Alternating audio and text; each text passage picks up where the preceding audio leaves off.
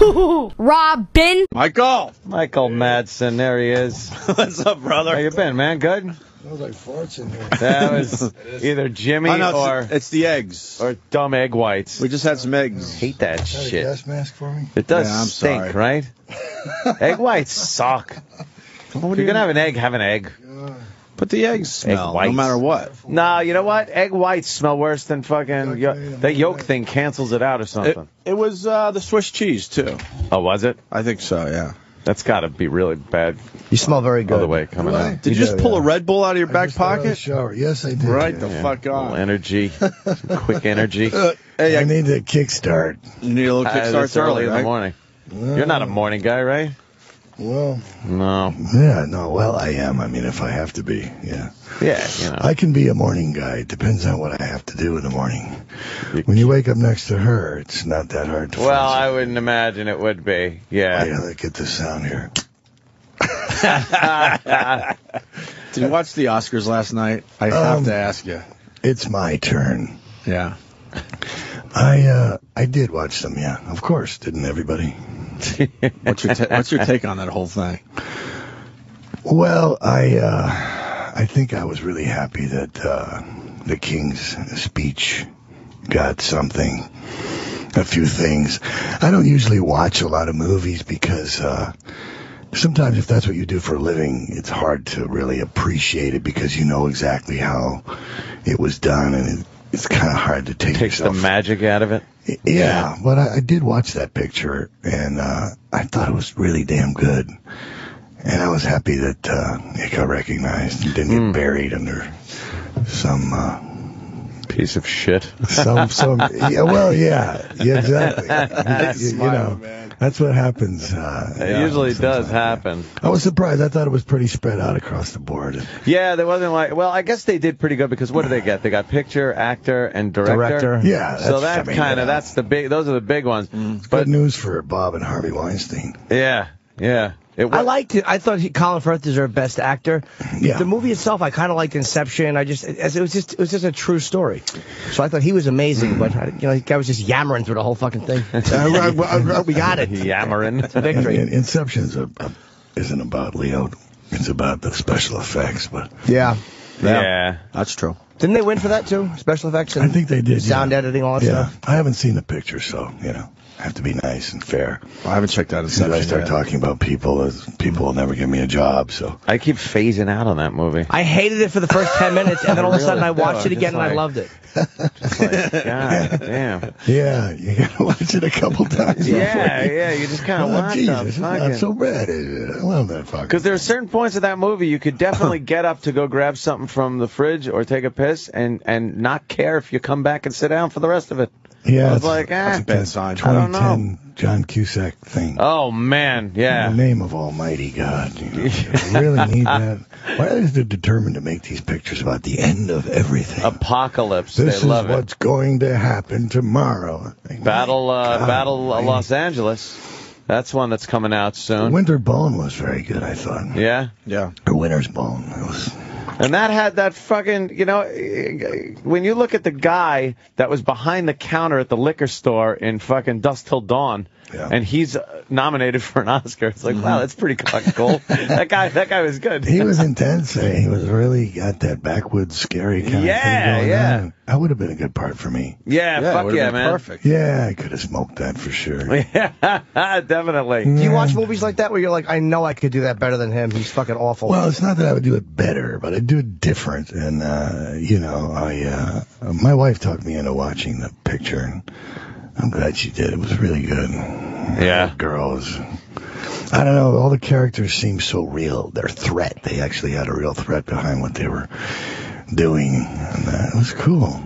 There's something about when you can really kind of relate to a character on screen as opposed to just they think that the action or just blatant violence for no reason is going to make it a good movie when you don't give a shit about who is having violence perpetrated upon them.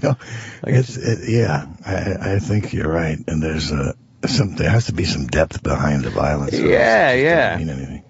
I mean, you have to care something about the person or understand the person perpetrating these things. Yeah, I mean, I'm sure you've heard it 1,000 times. The violence perpetrated against that poor cop sitting in that chair. Well, that was done perfectly. That was, done in a way where it's like you obviously understood your character. You understood this cop is really fucked. Even though they didn't get into, his whole story, but you knew enough about him, and you knew he was scared shitless. So it was just done very well. You know how scary it is when you're begging for your life and you hear, "Are you done?" Yeah. Are you done? Yeah. It was like, that really did fuck with people, is the fact that there's no talking himself out of this. Because you're really annoying this me. guy, he's talking to a fucking, he's talking to a pit bull. I was busy trying to get something finished, and I wasn't listening to all You finished? You finished? Is that it? Is that it? I know. It's fucking, I'm not even sure that was in the script. I probably made that up. Really? Just kind of. Yeah, I probably wanted to. I personally probably wanted to go to lunch or something. You finished? Subconsciously, I was trying to get on with it. You done? You finished? So what is it? 3 o'clock? I gotta get back to Malibu. Starving. And what makes that scene horrifying too is when he leaves and it's just a beautiful day outside. And I think you hear dogs barking. With and birds kids chirping, playing and stuff. You're like, holy shit! There's that a was horror my car. show going on Guy's inside. still inside. That was my car. That oh, that's right. Yeah. All right. You ever sell that thing? No, in fact, I still have it. We tried to sell it for you last time. Yeah. Well, I didn't get a good enough offer. No. Man. It got up to some ridiculous, like $15,000 or something. You gotta be kidding. I wouldn't give that damn thing up for 15 G's. I'll leave it for my kids after I croak. Then when I croak, the car will like triple in value. Yeah, it would. This was his car. He's dead now. You might remember this car. Remember this car? Michael Madsen opened the trunk. To get a gas can to burn a guy. That's the best part. It's such a nice day, but he's going to get gas to burn a man. I forgot, left it in the car. I'll be right back. Yeah. We actually left Kirk in that chair at lunchtime once, and all time. Really? It was just a joke, He didn't appreciate it. What are you working on? I don't now? even know what he's promoting. You got like 1,000 projects you're working on. There's a Michael Madsen book right in front of him. No, if the IMDb is full of shit. Okay, so. There's a lot of things in there that are very irresponsible, and you have to be careful with those guys. Oh, really? Yeah, you run into somebody on an elevator, and they tell you their brother-in-law wrote a script, and the next thing you know, it's on the IMDb that's in post-production. Oh, shit. And it's really not right. Okay. But, I'll keep that in mind, because I take it as law. Just call me, and I'll tell you. I'm here promoting a picture called The Bleeding. I did a vampire picture with DMX, and Michael Mathias is the lead of the picture, and Vinnie Jones is in it. And it's pretty good. It's a big action movie. I play a priest, actually, in the film. Not a priest. Well, I mean, he's a priest, but he's a priest with a Thompson. So badass. Machine guns. He's got two. They're like 25 pounds a piece. Those two things. Thompson. Try to shoot them both at the same time. It's pretty cool. God damn, yeah. I bet. It's action sounds adventure. like fun. Oh, it's a good movie. There's an audience for that type of picture, and it's having a big premiere here, like a red carpet event. Oh, cool, man. You want to come? Yeah, we'll go. Love to. You're all invited. Yeah. When is the premiere? It's what does that say right there? It's February 25th to March 3rd, Village Cinema East. February 25th. By the way, February 25th. Could we be less show busy people? We should have said when can you come? We should say, well, when is it? We'll check. But no one said that. We're like, yes, we're available. Of course we are. Doesn't matter when or anything. We're live broadcast from the red carpet. We're there. So the red carpet's happening for a few different days. I'm confused. Or I think it's there till. That's the exclusive engagement. I'm imagining the red carpet is probably the 25th, the first night. Well, the 25th happened. It's tomorrow night. Yeah, we're up to the 28th. Oh, okay. Tomorrow night. Roland, what's going on? Do you know what's going on? With what? With the red carpet in this movie? Wait a minute, I just got some notes. No? It says, it's Roland just kind of handed over the cast sheet of The Bleeding. That's good, because we were wondering who the executive producer was, Roland. Why are you handing us this? We're just trying to be polite. Roland just handed a list of executive producers and producers. Of the movie? Yeah. Well, it's the worst piece of paper I've ever. How many of those names do we know? It's the least helpful thing he could have handed How many me. of those names we know? Frank Capra. Frank Capra Jr. That's pretty interesting. Oh, Lance Lane. That is... Lance Lane. Yeah. Lance Lane is cool. Yeah. Yeah. Yeah. Patrick Durham. Yeah. Yes. What is Roland doing? What are you doing, Roland? You're messing up our Madsen interview. Yeah. We don't get wait to a talk to second. him that Here's my often. book. Yeah, what's the Brought book this- about? I I brought see this for that. you guys. Okay. American Badass. Fuck. Every morning on the show, you have to read one poem. Oh, Jimmy loves reading Every poems. morning, you can pick one out and read one. And Jimmy, you want to read one? I would love And to. Yeah. you wrote the poems? I did, yeah. Yeah? Yeah, you want to hear one? What's the gist of it? Yeah. Well, it's short stories in poetry. It's like from my world travels. That's Thailand, by the way. That's a man, believe it or not. Oh, I believe it. You're talking to a man that's taking that plunge. No. Jimmy's tasted the fruits. Did you find out the hard way? Yeah, kind Well, Considering it's he likes to tell himself that. Yeah, I didn't know. Oh, boy. Where's page 53? Some cool pictures in that book. Can you find page 53? There's some cool What were you doing in pictures Thailand? I need some glasses. Michael. I was shooting a movie. Shooting a movie? Did you I get was to with, check out some of those weird sex shows? They get really strange over there. Yeah, they in the strip kinda, clubs and stuff with darts. They have different themes, you know. They have different girls, secretaries and pom-pom girls and college. I saw some girl, she took a pin with a feather on it and put it in a straw and then put it in her vagina and did some kind of muscle move and Yeah. the pin shot out and popped the balloon. Not bad, huh? It's fucking amazing. It's a hell of a talent. Can you do that, honey? She doesn't have to. She has many other things. that Many other keep talents. Me occupied. I need some glasses if I read this thing. I know, right? You got any reading I glasses? hate that. My eyes are gone. Oh, they say that's what happens. The eyes, the knees, and everything still works with me. But Yeah. I need some reading glasses. Do we have any glasses for Michael? He's got It's been funny. You reading like it? Your wife's giving you Oh, hers. look at there you go. Oh, thank you. honey. You are going to look fantastic with those on. All right. Can you see what those are? That is Hold great. on, I got Oh, my God. fucking picture. Hold on. Are you on the My Twitter, God. Michael? I am somewhere. Somewhere? Somewhere. It's called Red Dragons. The dragonflies have an airstrip in Thailand. They line up like little red helicopters all along the stretch of stone next to the pool. Every morning I go for a swim, and even sometimes in the river. One has to be careful because the River Kwai has a strong current.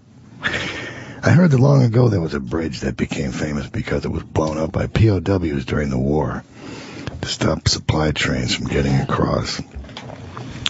I also heard there are some letters written by soldiers that were here. And now I'm walking by the same waterway, eating strange fruit and Russian salami, cut with a switchblade I bought at the marketplace. You know you've been in a place long enough when your farts start to smell exactly like the jungle around you. There are a lot of different kinds of jungles and a lot of different kinds of farts. This morning, I came down the stairs and a small Thai woman smiled at me, and she wore a blue uniform, which meant she worked for housekeeping, and I recognized her as the one who always put fruit in my room. Her smile was like the smile of the generations of Thai people, and I hope the smell of my farts in my room has not offended her. But she would have smiled at me anyway, because that's the way that they are. She was eating grapes, and I asked her if she was taking a break, and she smiled again. I went to the lobby to my car and out to the set, where I spent the rest of the day playing a crazed American mercenary, massacring Asian families and burning their village to the ground. The last time I came back from here, I spent a few days in a nut house. I hope that doesn't happen again. Holy shit. That's great. What a great little chunk of your life there for a moment. Listen, there's pages of it. If you know, That's a great book. I need some help, fellas. You need to. I'll leave this for you, and you can. That's great, man. we'll You should read be 'em. doing book signings with that. You should literally be doing book signings. That's great. Great pictures in here, all kinds of stuff. Yeah, it's a color book. It's What kind of pictures in there, Jimmy? I can't. We only have one copy of the book. That's the south of France. With wow. her. That's my little 5-year-old Luke. Yeah, you got like Cool Hand Luke. He called himself Cool Hand Luke. Yeah, there's just pictures. self-proclaimed cool hand. No, he has a Cool Hand Luke poster on his wall, and he recognized, his name Luke. And I said, it's Cool Hand Luke. So now, and he said, what's your name? He goes, Cool Hand Luke. He can't, he's going to try to eat 50 eggs, but Yeah, I hope he doesn't. That's a tough order. Some great shots in there. No, he's a cool little guy. He's actually, he's charming. He's pretty funny at 5. He dislocated my jaw the other day. How'd that happen? I was in a hotel, and he was there with me and his mom, and I had one of those bungee cords that you exercise with, right? It has these big wooden handles on it. Anyway, he stretched it. I was sitting on the couch like that, and he stretched it all the way to the door of the room, you know? And I realized, I was like, oh, shit, you know? And he was just staring at me, and I thought it was like one of those moments where I could have a father and son lesson in trust and love, you know? And I said, you know, son, if I was to let go of my end of this thing, it most likely would take your head off. I said, at least knock you against the wall and, you know, might hurt a little bit. And he was staring at me, and I said, but you know what? I'm not going to let go because I love you, and I want you to trust me. I'm your father. And about 3 or 4 seconds went by, and you know what he did? He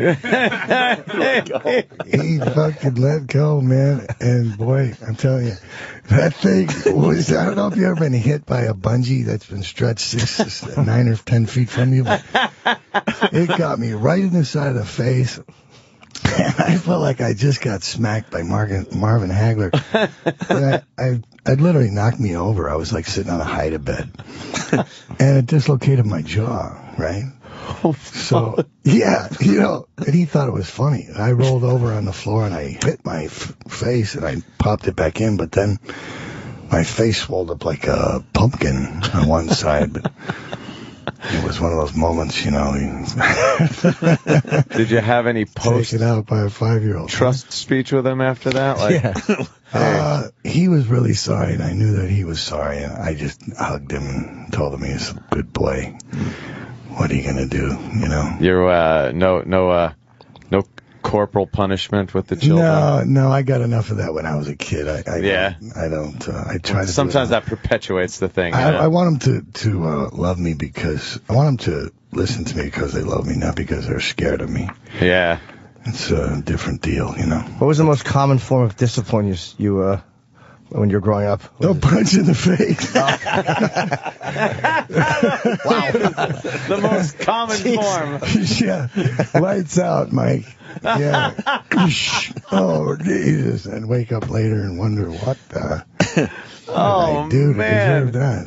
Well, down the stairs. Well, you seem like you were probably a pretty rambunctious kid and maybe a handful as a teen. Later in life, I realized perhaps I had it coming a few times, but, you know, I don't know.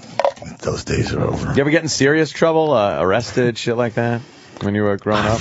I think that's probably what was irritating my father. Oh, yeah, it's the punches. I was constantly in trouble for some damn thing, one thing or another, but it was innocent back then. You know, yeah. Stealing cars and that kind of thing. That's innocent. Yeah, it's a felony. Yeah, well. Yes, I know. Unfortunately, I can't vote now because of that.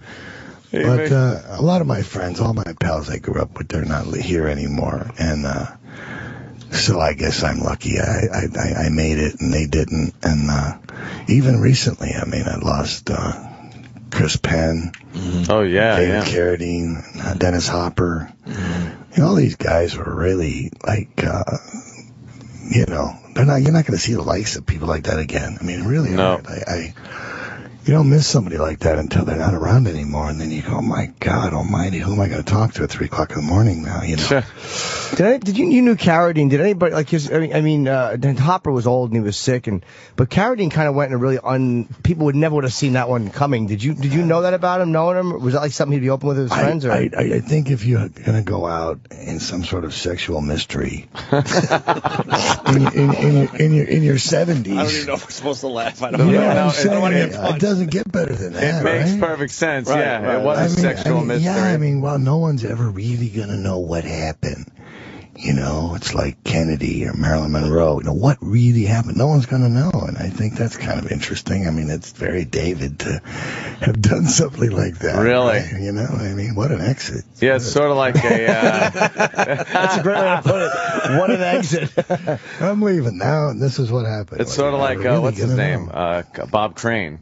Was the same thing. Like, no one really knows what happened to him. He was no one beaten. cares. No one cares. But it was such a sordid thing. Like, you just thought of him as being dumb Hogan from Hogan's Heroes. Got murdered by a And then you find out, like, his skull was literally pulverized with a tripod. Somebody was angry. Yeah, someone was He mad. didn't do it to himself, that's for sure. No, it wasn't suicide. Hit myself in the Because he head used with to a tripod. film and videotape, like, his sexual exploits all the time. Probably He fucked was like somebody's a wife and dirty videotaped boy. it. That would be an interesting, they should put that on an adult channel somewhere. Yeah. Watch Bob. The Crane tapes. How come those never came out? I don't know. Like, you would think there'd be a shitload of films and videos of Bob Crane just going at it. Why do we go Apparently past? he had a big hog. Why do we go past the fact that he popped his own jaw in? We just like it. That's like a normal thing. That did strike me as If really it happened to- uncomfortable, but I just like. If it happened to any one of us, we'd be calling 911. We'd be at the hospital. Michael Madsen. He just Well, casually he said, "I does stuff popped like my that. jaw back in," and we're like, "Yeah, of course, that's what we would do if that happened to us." She was trying to call the hospital. Yeah. In an ambulance or something, and I said, honey, no, in the name of God, don't do that. I don't need to be, you know, filmed by someone. Madsen arrives in the hospital. I mean, honey, Broken God jaw. Almighty, Oh, boy. I can take care of this, honey. Please, don't panic. Yeah, Danny points out you're talking to a man with motorcycles all over his shirt and skulls on his boots. I'm not surprised he popped his own jaw in. All right. Exactly. Good point. I need to go shopping. My wardrobe is getting a bit tired. Honestly, I don't. My bags are all messed up, and I do need some nice clothes. I should have went to the Oscars. I might have got a free suit out of it. Do you ride? Sorry? Do you ride bikes? Oh, God, yeah. Yeah. I got a couple. I have the bike from Hellride. You see that picture? Oh, yeah. I know the one you talking Dennis about. and David. And I got the gent bike. They built that bike for me for the movie, and then at the end of the thing, when they first gave me the bike, it didn't. There it is, right there. Look at cool. that thing. Yeah, wow. That's an SNS bike. It's a shovel head motor on an SNS frame. Do you know that bike has no front brake? You could tell there's like I went to nothing when I really went to there. the set on the first day. I said, "Where's my bike?" And they said, "Oh, it's in the truck." And they took it out, and I looked at it and I said, "You guys, there's no front brake." And oh, Jesus, you're right. And I said, "Well, how am I supposed to stop on a hill, up or downhill, and hit a mark in a movie with no front brake?" I said, "You know, I'm going to kill myself." And because of that last statement, the part about killing, I get a letter from the Weinstein Company telling me that if I ride that bike in the movie, they're not responsible for what happens to me. And, you know, so I taught myself how to ride it without the front brake. And then they made a double of it, but it didn't look exactly the same. The back fender was different. And the front wheel looked different because now it had a great big disc on it. And so I said, listen, I already know how to ride this one, so I'm going to keep this one, and I'll sign the paper, I'll sign the death warrant, but I want to keep the bike. Oh, shit. Yeah. So it was kind of a deal we made, and Your life? it's in my garage. Risking your life for the bike. Yeah. Pretty much what you did. It's mine now, man. It's in the garage. I got the gent bike. None of all those items that'll be worth some dough when I kick off. How much harder is it to stop? I don't know how to ride a motorcycle. How much harder is it to stop with no front brake? Well, it depends on how fast you're going. Depends on what kind of surface you're on. And, you know, you can usually glide into something with a foot brake and then eventually put your foot down. And just, you don't want to try to stop on a hill, man. No. It's a bit sketchy. But we were in Barstow, and there's a lot of flat highways over there. Gets a little squirrely on the back wheel. It's a good wheel. bike. It's a great motorcycle picture. You know, the plot doesn't make much sense, but it's really fun to watch it. Can't understand what it's about, but it's really cool to watch it. Quentin Tarantino cut that thing. Thank God he saved it by editing it. Yeah. Really? Well, apparently it was pretty hard to put it together, and they did a couple passes on the editing, and then finally Quentin said, "Okay, now it's my turn." And he took all the footage and actually put it together really nicely. Those are the most underrated guys in Hollywood, are the editors. Sally Minky, too, yeah. She was on the, when they did the memoriam thing last night, they showed Sally. Yeah. Yeah, she's cut me, good Lord, a lot of times. And, she was really wonderful. It's sad what happened to her.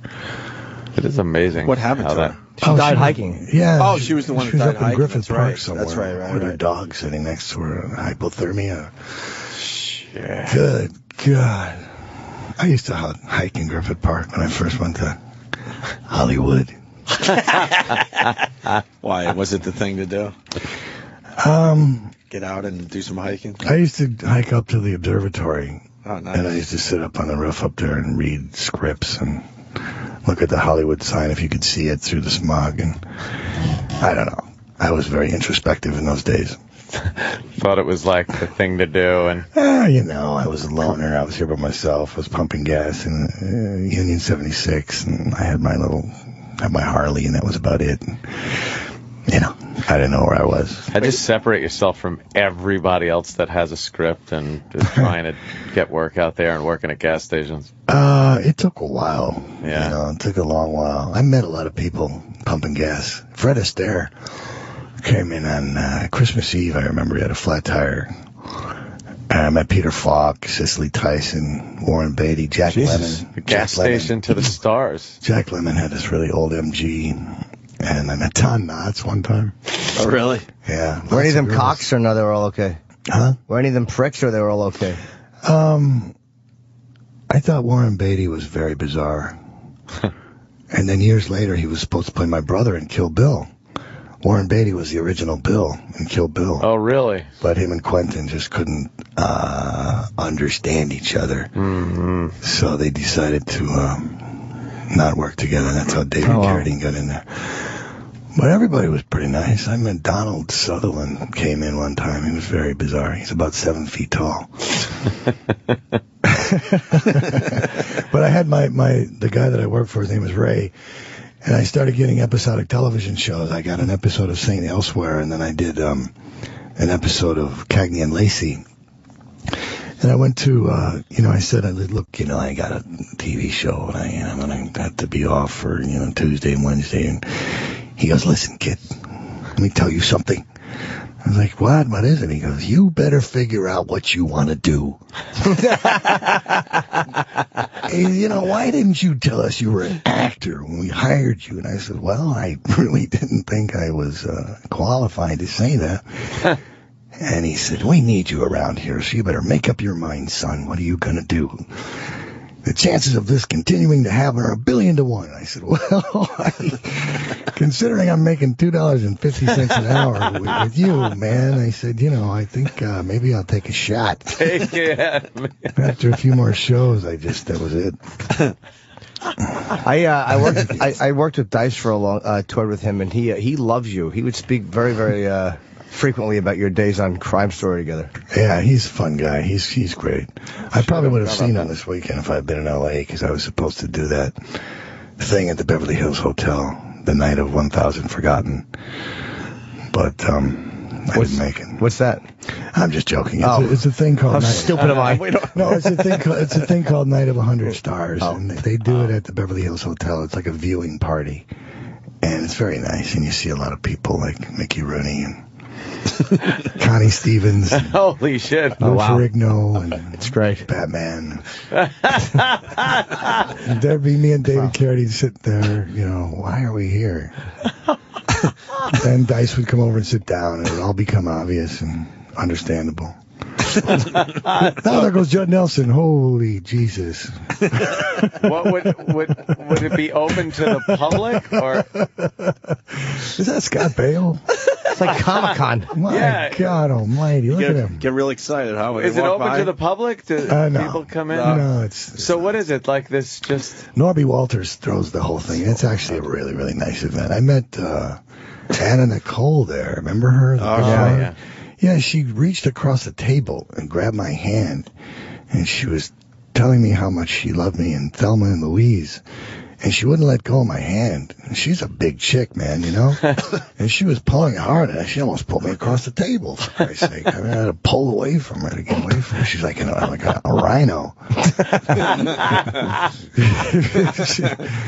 She was a big girl. Shit. She was hammered. What do you do in between films? What do you do for fun? Well, I have 6 boys. Yeah, remember that? Lots of kids to take care of, and there's a lot in here about them. It's being a father of that many boys is very, very complicated because they're all in different stages of their mental development. You know, so one of them's, you know, in this phase, another one's in that phase, and they're all kind of, in a wonderful way. What are the ages? My oldest son is 23. Then I have 21, 17, 16, 13, and 5. You're just you are really very virile man. You are in it. Testosterone. Yeah, I'm busy with them. Did you keep going because you wanted a daughter? No, the daughter thing is very scary to me. I mean, who knows? I mean, maybe someday, but right now it doesn't seem likely. I wouldn't want to raise a girl anyway. It'd be too complicated. I'd prefer, if I had a daughter, I'd want her to be gay. Yeah, that's what a lot of guys say. Like the thought of some sleaze coming house. Hello, Mr. Madsen. Hey, wait a second, man. Yeah. I know what you're doing. Yeah, I remember that. It's different when the boys, when the sons have the girlfriends come over and they have the towel on, you know. Hi, Mr. Madsen. You're like, oh my God. You know, please go in the other room. Go outside. Please go away from me now. You have to leave. Yeah. Yes, please get out. You know. Oh shit. You're out of town, and the housekeeper's like, you know, there's a young lady over here, and the boys have her in the room, and I'm like, well, okay. You know, Mommy and Daddy are not home, and they take over. Trust me. Do you see any of them maybe going in the direction you went in, as far as maybe a little trouble here and there? Or? Well, I think they could skip the trouble part, because that didn't do me any good. But my oldest boy wants to be a tattooist, and he's actually pretty good at it. And my son, my 21-year-old son, he wants to be an actor, which I've tried to talk him out of aggressively, but he's really kind of stuck on it. He auditioned for the Actors Studio, and he's been studying a lot, and he's got an agent, a manager, and he's a very handsome kid. He looks like Clint Eastwood. I mean, he's really, you know, whatever it is, it or whatever it is. I mean, he has it, but it's very, very, very... It's a lot harder to get involved than I think he understands. It's really very, very... Isn't that something he'll learn, though? I mean, it always seems like actors try to discourage their kids from going into acting. What is it that is so bad about that? I think you have to have a really thick hide. And you know, the rejection end of everything and the competitive part of it all. You know, if you're not really... don't know what that end of it is, it can really destroy you. It can rip you up. And I just don't want him to have to go through that. If you look at Anthony Quinn or Kirk Douglas or anybody who had a few sons, Marlon Brando, for God's sakes, Steve McQueen, I mean, their sons really were up against a great big problem, because every time they walk in a room, people would look at them and go, what happened? You know what I mean? It's kind of... left them a little bit without anything to do in life. Did Brando's kid try to act? Oh, yeah. Oh, I didn't know that. Yeah, Christian did, yeah. I was pretty good friends with him for like about 2 years before the shooting. And we had an awful lot of fun together. Christian was pretty cool, but he didn't know what to do with himself, and I felt sad for that. Did you know Marlon? I met him twice. I was with Christian once, and it was on New Year's Eve, and it was about 3 o'clock in the morning, and the phone rang, and Christian was like this all the time, pointing at the phone. You know, he didn't like to answer the phone. So I picked it up, and I was like, oh, put Christian on the phone. And I'm like, what? I want to speak to my son. And I was like, oh, my God. So I put my hand over the phone, and I said, Christian, you know, it's your dad, man. And he's like, I don't want to talk to him. I'm not going to say nothing to him. Tell him I'm not here. And I was like, okay. So I went, Yeah, he's kind of, I'm not sure where he is. He's not here. And he goes, put my son on the phone. And I was like, whoa, shit, man. Now he's yelling at me now. You know? I'm like, great. I just talked to Marlon Brando. He's yelling at me. Okay. You're lying to him. Thanks, man. Yeah, I'm lying to the guy. Telling a lie. It's 3 o'clock in the morning. Everybody's loaded. You know, he's loaded. You know, and I'm like, this isn't good, right? And so I say, Christian, in the name of God, pick up the phone. And he's like, yeah. So he goes in the other room, and he picks up the extension, you know. And I'm trying to be polite. I'm not going to hang up. I want to make sure he gets it, right? So I'm listening, you know, and Christian picks up the phone. He's like, yeah.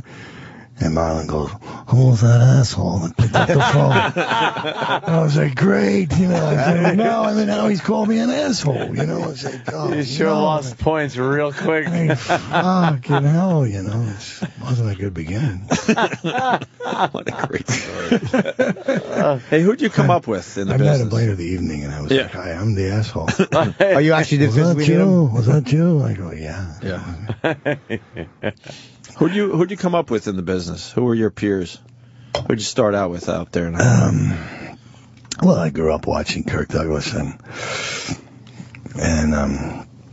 Burt Lancaster and Lee Marvin and Robert Mitchum. All the tough guys. You know, those guys were pretty interesting. They don't have actors like that anymore. Humphrey Bogart and Spencer Tracy and Jesus, you know, that kind of talent just doesn't exist anymore. But I started off doing episodic television. You know, I was orderly in a hospital, and I worked as an auto mechanic. I worked as an orderly. I did landscaping. I was a pipe fitter, a plumber's apprentice. I went to school to be a paramedic. I drove a lot of tow trucks. I worked in a factory that made airplane parts, and oh my God, I drove a lot of trucks. I parked cars. Good place to steal them from, too, by the way. I did a lot of stuff. I tried to start a landscaping business and cut a lot of grass. And, I painted houses and I shoveled the snow. I mean, I did. Jesus my Christ. God in heaven, I did so many things. I worked in a lot of gas stations, changed a lot of flat tires, pumped a hell of a lot of gas. And I had this idea about the acting thing, but it didn't really seem like a reality. When I started doing episodic television, I didn't really see any. Peers, I don't know. I didn't have any of those because I was kind of a cowboy. I didn't realize when I got off the plane that a leather jacket and motorcycle boots was a costume. In Hollywood, you know what I mean? And you know, I didn't. It could have well for the dawn on me. I went for a reading really early on, and I was on my way to work, and so I had my Union 76 stuff on. I had my blue shirt, Mike, you know, and my blue pants, and you know. Then I went in to read for the part of this punk kid or the mean older brother, and by the time I got to work, Raymond was very angry because I was getting phone calls. And they said, you know what, the casting director just wanted to tell you how brilliant he thought it was that you came in dressed as a blue-collar person. It was just incredible. It just, wow, you know, you have the part, you got the part. And what did you do? You go to a Western costume? And I was like, I was on the way to work. You know, this is what I do. I went and rented this from a fucking Halloween store. I said, Jesus, you guys. But I kind of realized, and I caught on to the whole kind of, oh, okay, well, it's all make believe, and it was a good lesson. Yeah, they couldn't accept the fact that you were really going to a real job. I was making it up somehow. Years later, I was doing a Western in Augusta, Georgia, and it was a part David Carradine was to have done, but having him pass away, it went to me. And when I got there, it was like 2 o'clock in the morning, and the producer explained to me that my wardrobe was in the room. And I went up there, and in the dark, and I opened it up, and there was this rack of clothes, and I turned on the light, and I looked at it, and I started going through it, and it was David's clothes. They had given me Carradine's wardrobe, you know, and I it's bad enough that he died. I didn't need to see these tags, you know, with his name on it. And I called up, and I said, what in the name of God? I said, what the? these are David's clothes. They said, oh, well, I said, it doesn't fit. Yeah. This stuff isn't going to fit me. I said, oh, my God. They said, well, maybe you like a few. Anyway, the next day, they actually took me to a Halloween store in Augusta to get my cowboy clothes. Oh, shit. Yeah, it was one of those productions. I got my wardrobe from a Halloween. Oh, God. Yeah, it's a great film. There was a statue of James Brown right out in front of the store. And it's like kind of on a pedestal. It's like, I guess James Brown was from Augusta. And it's got this statue of James Brown. It was so funny because I went and I looked at it. It was so small. It was like tiny. There it is. And I said, look at that thing. There it is, yeah. Yeah, and then the guy I was with, he goes, yeah, he didn't like it when he saw it. He got mad. That wasn't bigger. He got mad, but it's life size. But he got mad. He didn't like it. No. So they put it up on a pedestal. See, they put it up on a higher. To make it look like put he's it on taller. a shelf to make it bigger. Yeah.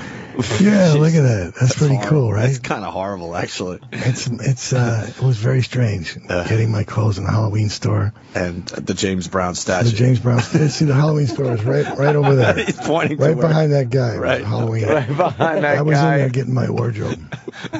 How authentic could a cowboy outfit possibly look bought at a Halloween store? Well, I had to rummage around for a little while. The prepackaged shit they had, it just wasn't right. The sheriff outfit with the little...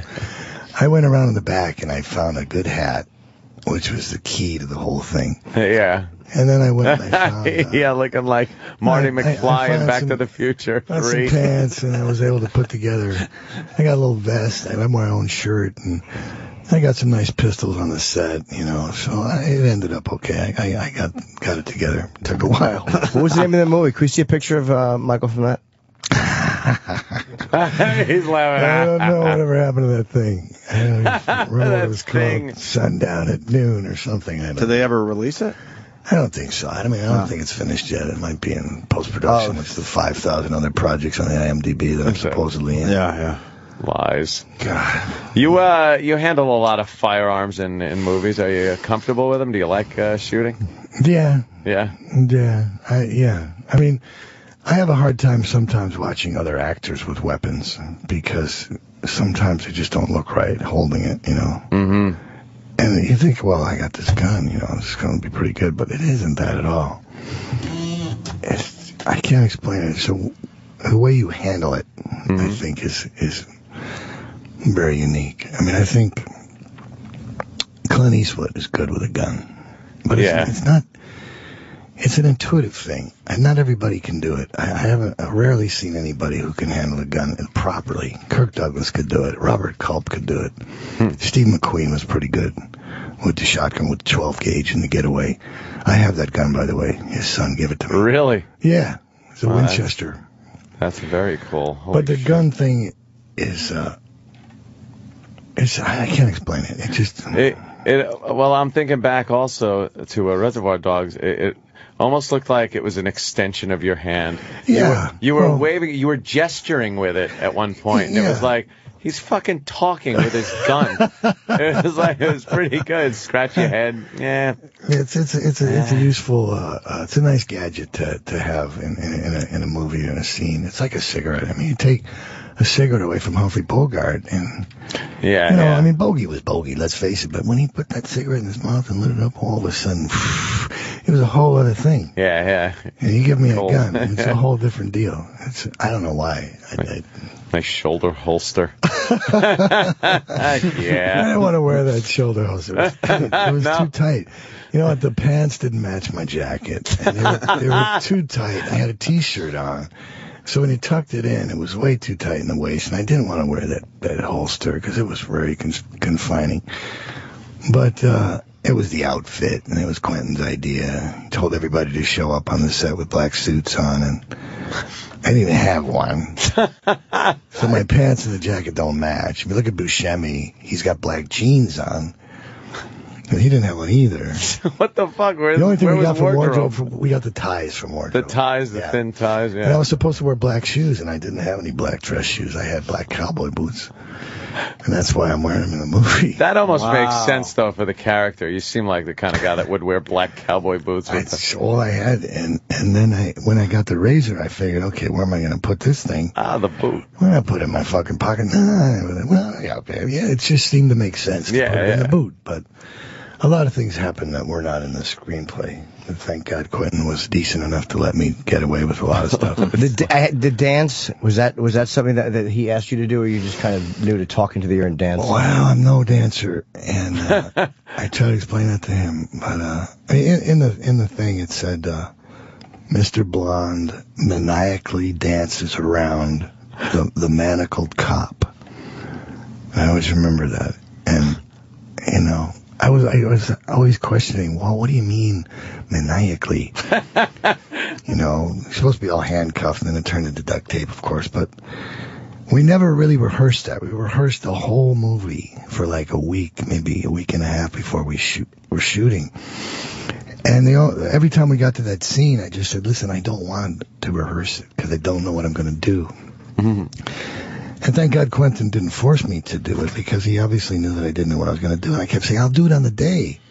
Yeah. When we're actually going to do it, I'll figure out what to do, because I'm good if I'm backed into a corner. And I said, listen, I don't know what I'm going to do. And I really didn't. And then when they finally shot it, we did like 4 versions of it. And the music was supposed to be Barroom Blitz by the Blasters. Oh, really? Because he didn't have the rights to the Steelers Wheel. And so I did it to Steelers because I knew that was the one he wanted. So, and the talking thing. It's very subtle. The little dance is very subtle. It's very understated. It's great. Yeah. It's a subtle little move. I suddenly had to do something, and then I had the damn ear in my hand, and when I was supposed to walk out of frame, but then actually he picked me up coming in the frame, and I was holding it, and you know, it's funny when you watch yourself because you see things that other people don't see, but I see myself thinking, because I was thinking, what am I going to do? Oh, really? What am I going to do with it? So, and he was going, throw it, toss it. And I didn't really want to do that. Yeah. So I said, hey, can you hear me? I thought it was in ear, right? Yeah, So hey, can you hear me? And then I threw it after that. But the dance is great because it really is. That's the way a sociopath who can't dance would dance. Absolutely. There's a little spin, a little backwalk. They're not good moves. That's just what you do when you're massacring a man. Like a lunatic. Yeah, it was time to get the razor out, though, because I wanted to stop dancing. Yeah. The perfect way to stop the dance is... The song is just synonymous with this scene now. I think anytime you hear that. I'm like an animal. Oh. It's brutal. No, I told him, I said, Kirk, I'm going to jump on you like an animal. There was no other way to do it except mount him. It's just, I realized you had to, I mean, imagine, it wouldn't be easy to. So now you're hashing this out in your head? Yeah, and Quentin's going, throw it. See, and I didn't want to. I just didn't really. You just turn around like... It was like 3... And then you laugh at him. It's like 3 days later, he goes, you remember when you talked in the ear? And I go, yeah. And he goes, it's in the movie. And I had never really thought that it wasn't going to be. So it was kind of another lesson for me. Cause I wasn't in control as much as I... And then when he goes outside, we were talking about this earlier, it's fucking amazing. Well, what's great, too, is that when he holds the ear and he fucking throws it, then you look at your hand annoyed that there's blood on it, and you almost wipe it on his shirt accusingly like you're an asshole. Well, it's movie blood. It's very sticky. and there's the car you could own. Well, you see me trying to get my keys out of my pocket. My hand was all sticky from the blood.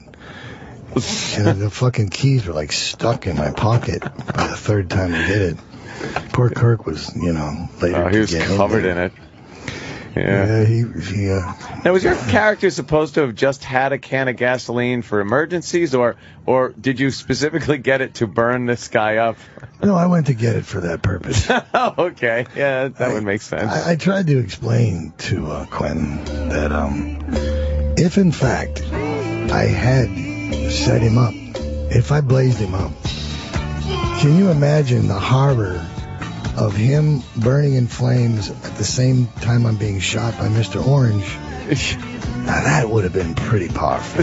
Yeah, no shit. You know, that torched him, and oh my God. See, I think that would have been a lot more disturbing than the way that it actually is. But I think he was pretty fed up at my suggestions. At that point, he had it with you? Yeah, he had, because every day I had something new. So I made all this up, man. This was just me. That's apple juice, by the way. Oh, wow. Yeah. More It's the same color as gasoline. Oh, hey.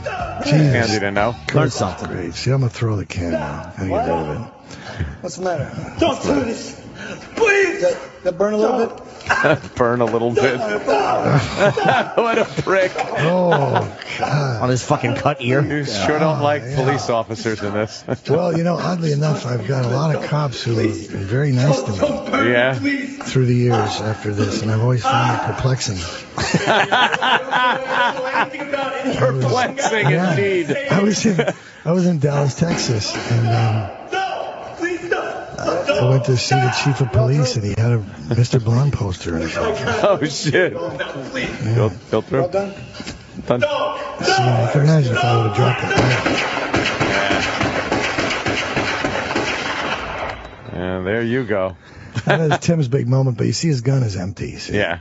And he goes like this again, even though there's no bullets left, which was kind of overdramatic, I thought. Yeah, it was a little And then overdramatic. he drops the clip, and now he's going to go like this again, because he didn't know what else to do, see. Dude. He's delirious from bleeding. It's so great. All right. Funny. All right, Tim, you know, you've had your moment, you know. Just Delirious. lay down, okay. I actually wanted to have the Zippo in my hand, still lit. When Chris Penn comes in and he sees me on the floor, I wanted to have the Zippo still going. I wanted Chris to lean over and blow it out. But Quentin was like, he was so angry at me at that point. He's just like, no, we're not going to do it that way. I was like,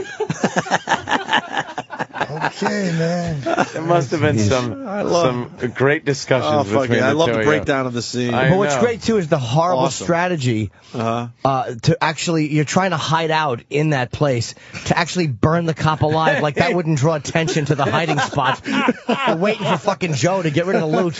Where's Joe at that? Well, I don't care, but in the meantime, I'm going to start a fire. Yeah, and burn a cop alive. Because I want to, because I have 5 gallons of gasoline in the middle of a wooden warehouse. I'm angry. Not even trying to help the guy that shot. You're too busy setting the guy on fire.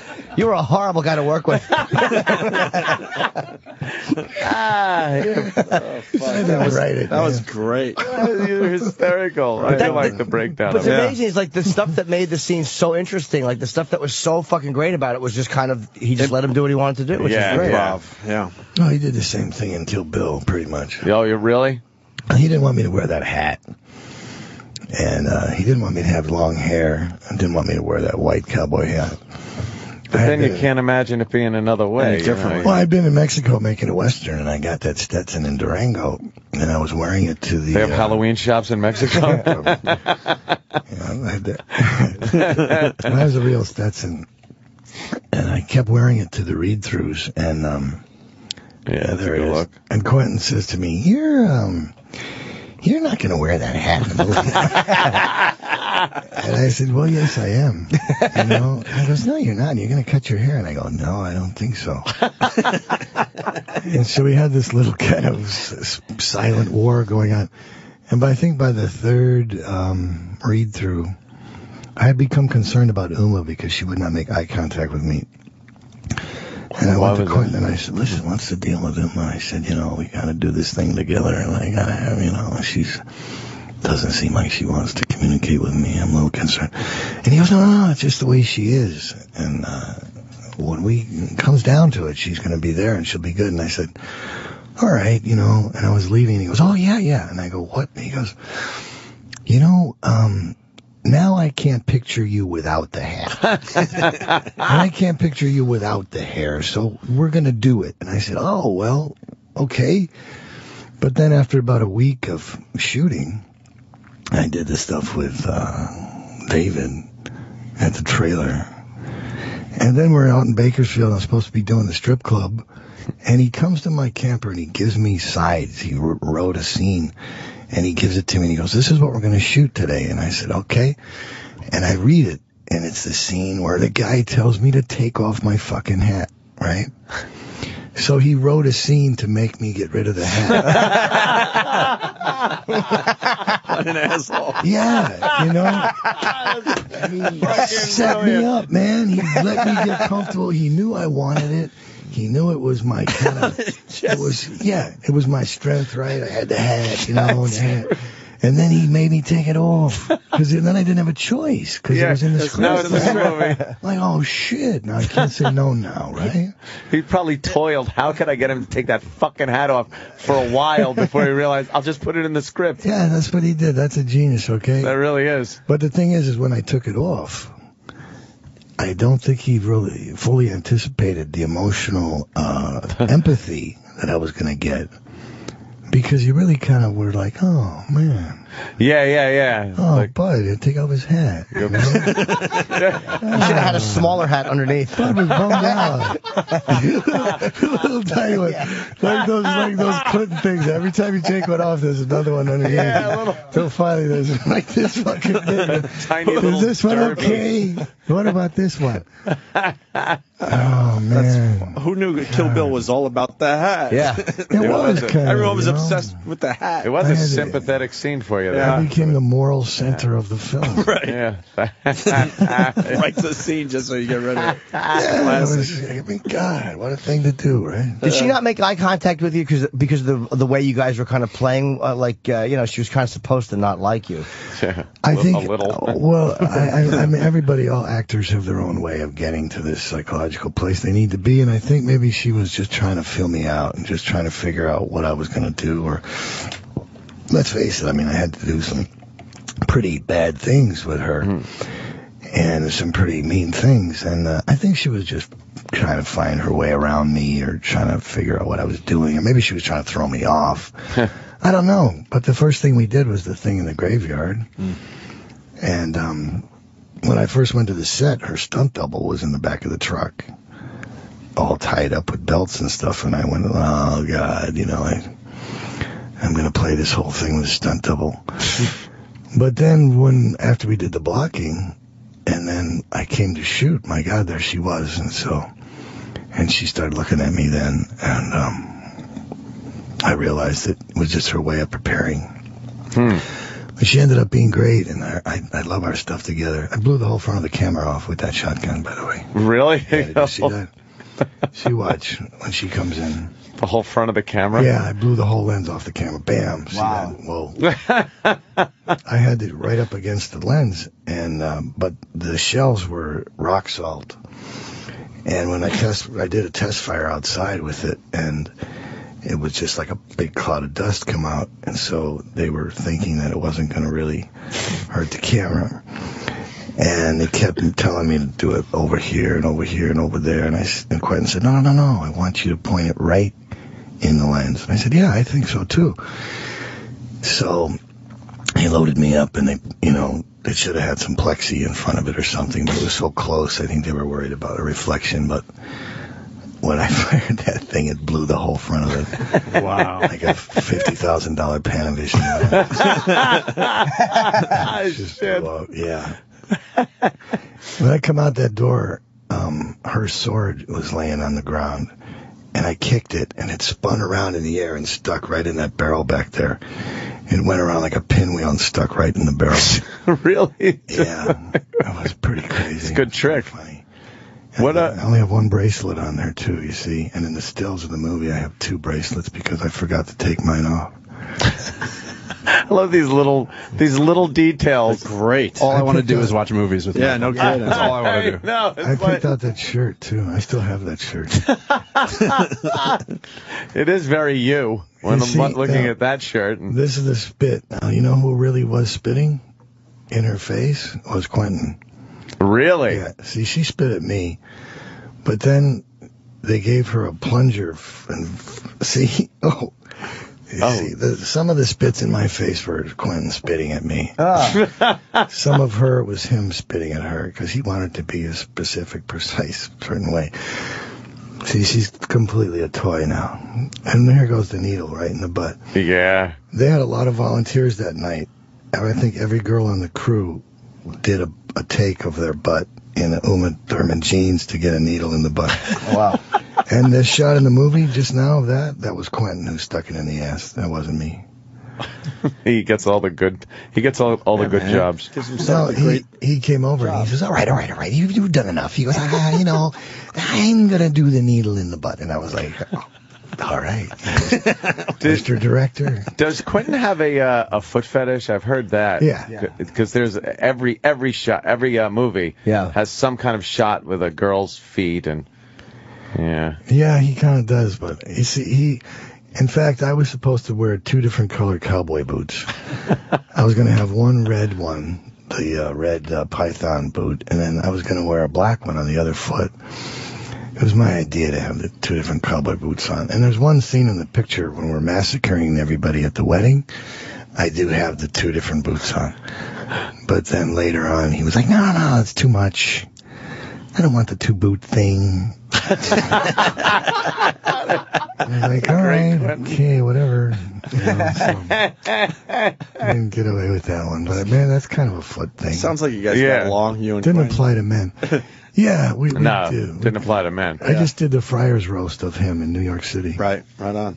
They actually made me a friar. I am officially a friar. Oh, really? New York City, yeah. God bless those guys.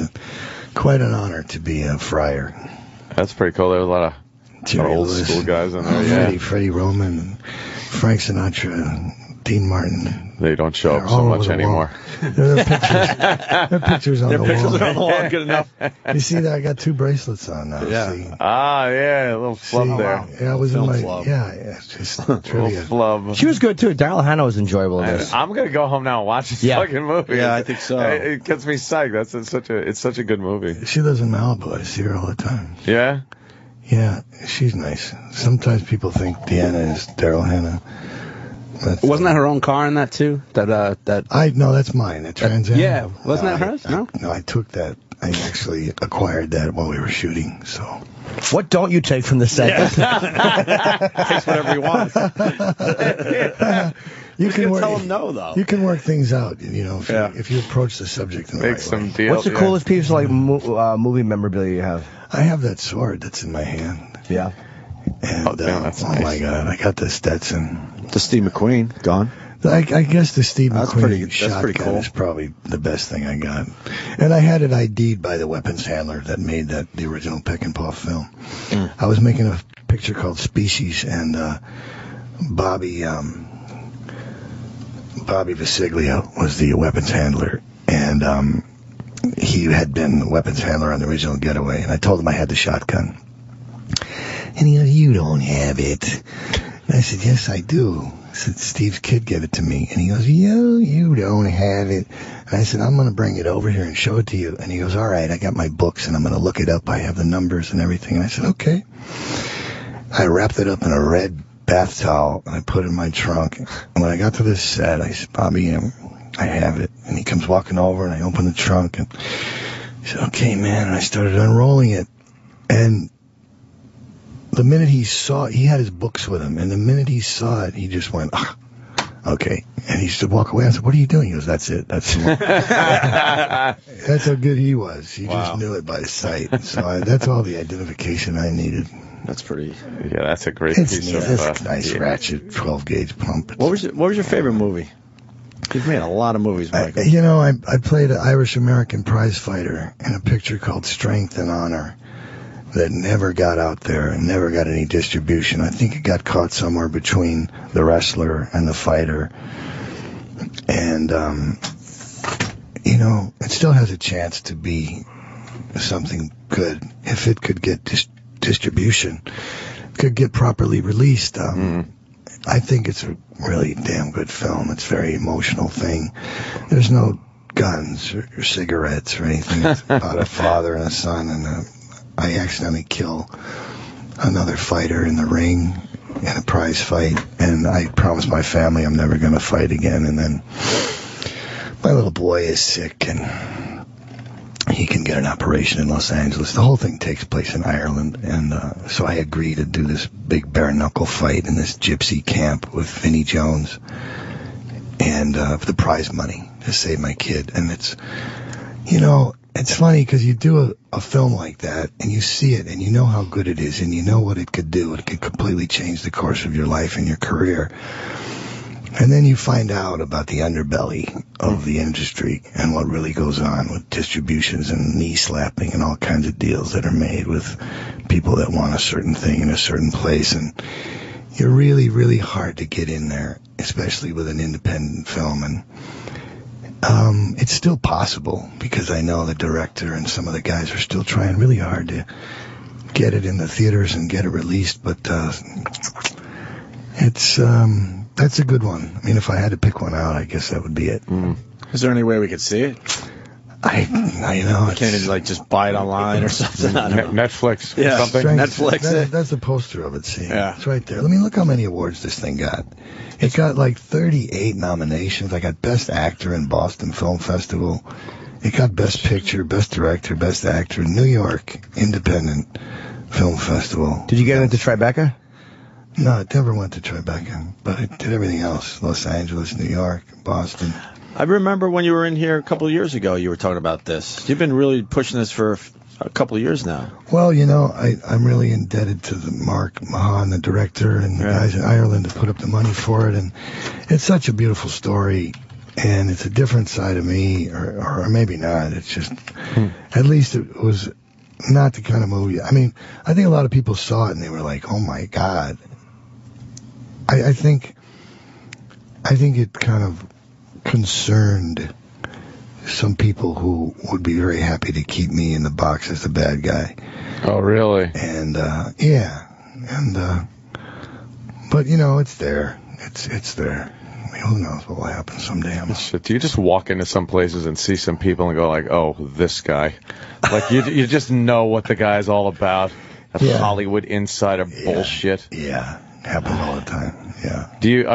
Are you good at playing the game though? Like it seems like you're a pretty straightforward kind of, hey, go fuck yourself kind of guy. But yeah, you know, to a certain degree, I am that way. But I've also realized that being that way sometimes can be very misconstrued. You know, you can be in a room with 50 people and sign 50 autographs and have 50 conversations, but that 51st person who might want to talk to you when you're leaving or when the building's on fire or maybe, you know, you have something really important to do and you don't have that much time for that one person for the rest of their entire life on Earth will say, I met Michael Madsen, that fucking asshole. You know, he's a prick, he's drunk, he's a jerk, you know, he's fucking blew me off. You know, it's really kind of a mixed bag of tricks. You speak your mind and you talk about a lot of things that a lot of people know are true, but you can't really say it because if you do, you're going to be put out of the business for saying it. So it's kind of it's a very, very strange. I mean, let's look at this whole thing with Charlie Sheen is going on. But, you know, I'll tell you a story about Charlie. When my friend Christopher Penn died, Sean called me up to be a pallbearer at Chris's funeral. And I was carrying that box into the chapel. And I was really shattered. I mean, it was one of those times in my life where I just couldn't put it together, and I was really crying, like, heavily, and I had been for a couple of days, and I was really destroyed. And I was walking up the thing with him, and it started to happen again in the church, and I was crying so hard. And I felt somebody come over and put their hand on my shoulder. It started to walk behind me when I was carrying the box, and I looked behind me, and it was Charlie. You know, I had made a picture with Charlie in Arizona. We made a motorcycle picture together called Beyond the Law, and we went crazy when we were making the film, and obviously, and all these other things that are going on with him. But you know what? On that day, when I was walking in that church carrying my dead friend, and I was so sad, Charlie come over, put his hand on my shoulder, you know? Nobody else did that day. So for whatever that means, you know. Yeah, now he has empathy. He's, you know. Yeah. I mean, it was, I think it's so insane how people get. There's like a parade when people go down. Look at what they were doing to Michael Douglas when he was sick. I was in a market and I saw a newspaper had this picture of Michael Douglas looking down and like this, and he looked terrible, like he was already dead. And it said the final days, the final seconds, it's over. Kirk flies in. Catherine Zeta-Jones collapses in the airport. It's done, and this is where he's going to be buried. And right next to it, there was a People magazine or an Us magazine with this really nice picture of Michael. And it says, I haven't given up. I feel stronger every day. And you look at these two in front of you and you go, who's telling the truth? Mm-hmm.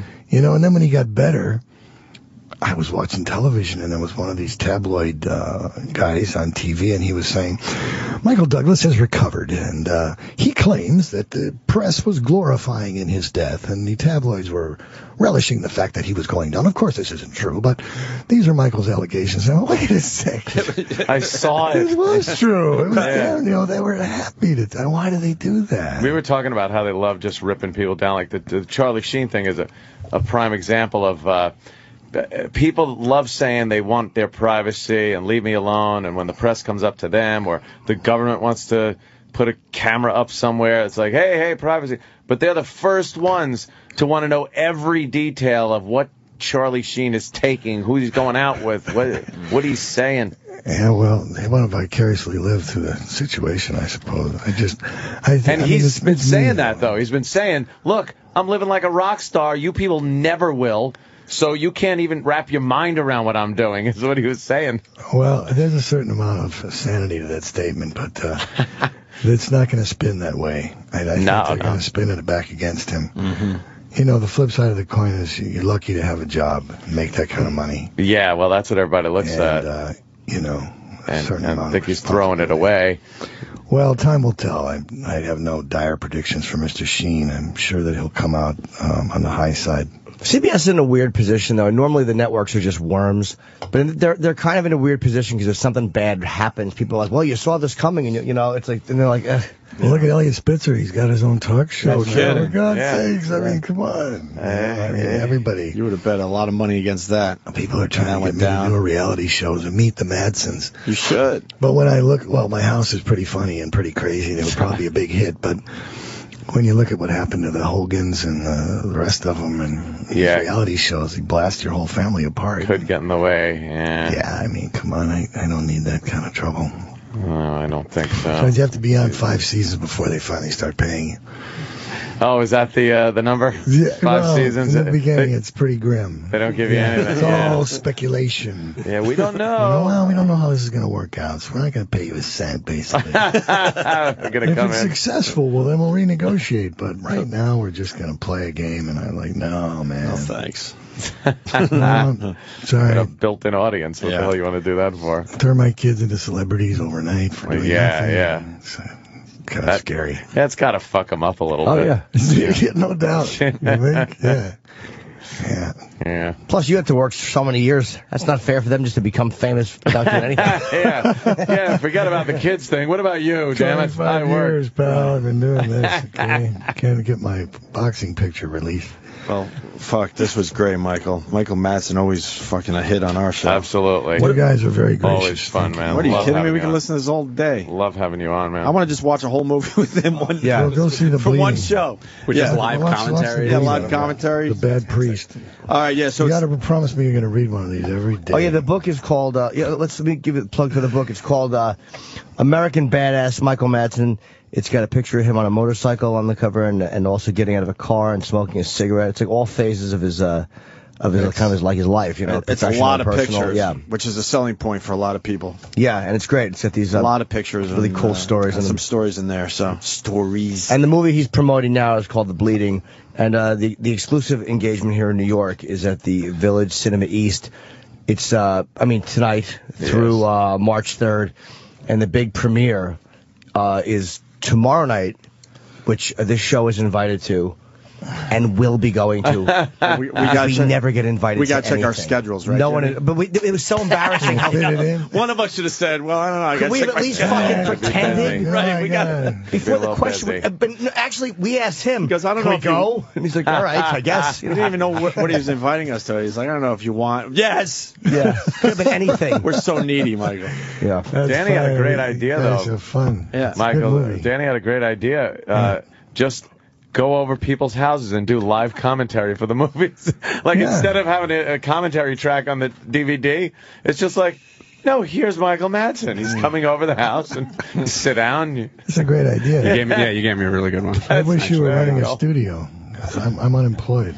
That's great. Oh, damn it. We can talk after the show. Not for long, I'm sure. Yeah. I guess that's it. Michael Madsen, everyone. Yeah. Thank you, guys. Thanks, man. Thank you. We'll see you next time. Robin.